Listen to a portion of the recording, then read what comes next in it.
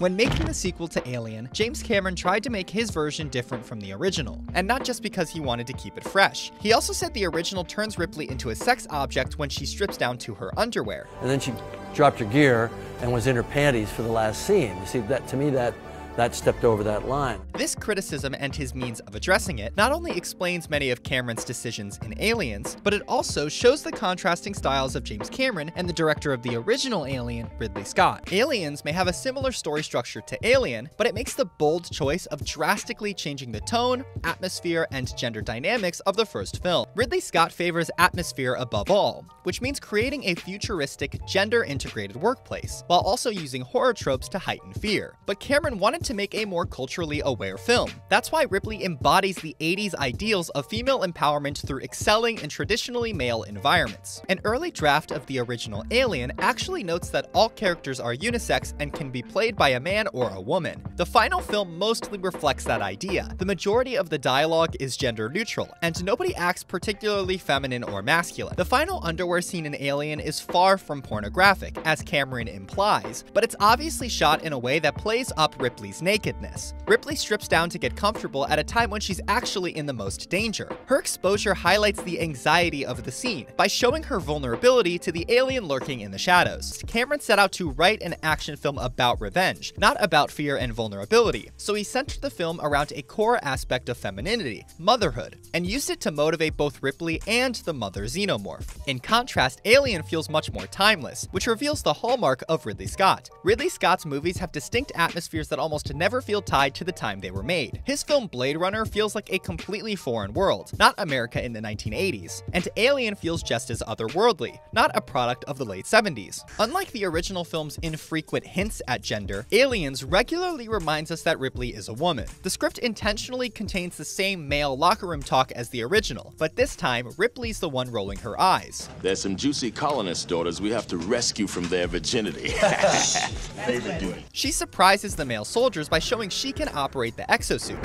Where you want it? In a scene where Ripley gets out of cryosleep, her underwear is not only less revealing, but none of the men around her look at her any differently, and the camera never gazes on her nakedness like it does in Alien. In addition to the change in underwear, Cameron avoided making any female characters vulnerable at any point. Hey Vasquez, have you ever been mistaken for a man? No. Have you? A quick look at Ripley says it all. In Alien, she's escaping in fear with her flamethrower. In Aliens, she's facing the mom head-on, holding not just a flamethrower, but also a young child and an extra machine gun. And when it comes to female characters, that badass persona is a James Cameron hallmark. He loves writing female characters who can do pull-ups like Vasquez and Sarah Connor, or who fight men, like in Avatar and Titanic. And it shows Cameron's very 80s perspective on female empowerment. Cameron's female warrior take on Ripley is indicative of another one of his hallmarks. His movies are often tied to American culture at the time they were made. All you have to do to know when Aliens came out is look at the hairdos or the Reebok sneakers. Along with the 80s aesthetics, the film also reaffirms the traditional nuclear family. A scene in the director's cut shows a mother and father disciplining their misbehaving son and daughter in a space rover. Knock it off!